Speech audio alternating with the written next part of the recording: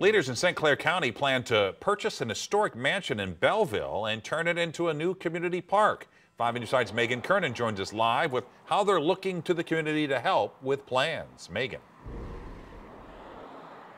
Well, Mike, if you were looking to use some of that TV money to buy a new mansion, you can check off Chanot Mansion in Belleville off of your list because it just sold and it's going to be turned into a new walking trail and park.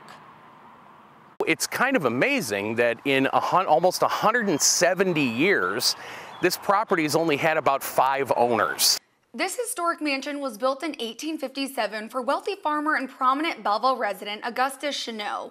Nearly 5 acres of land sits at the front entrance of the Chanot Place neighborhood, which was named after Augustus. The St. Clair County Historical Society designated the mansion as a landmark in 1963. This was the only house around here, and it was sort of the edge of town. It's not just the house, it's the surrounding grounds, that it's sort of a snapshot of what it would have looked like in the 19th century. It recently went up for sale after the last family owned it for 78 years. Now, St. Clair Township plans to turn the land into a walking trail after they purchase it later this month.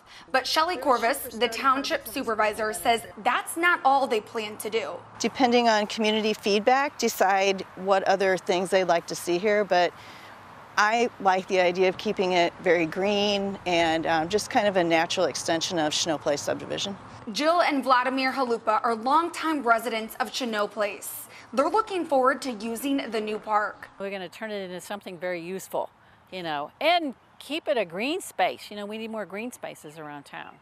Resident Cheryl Tenyus had concerns about how it would be developed. We were very worried that with it being multifamily or zone commercial, that the house would be torn down and they'd build some hideous strip mall or worse. We're very excited about it. The parks are probably one of my favorite parts of my job, so we're excited to get in here and get to work. The walking trail is expected to be done by next summer, and St. Clair Township plans to get that input from community members about what else should go here starting in the fall. Live in Belleville, Megan Kernan, 5 on your side.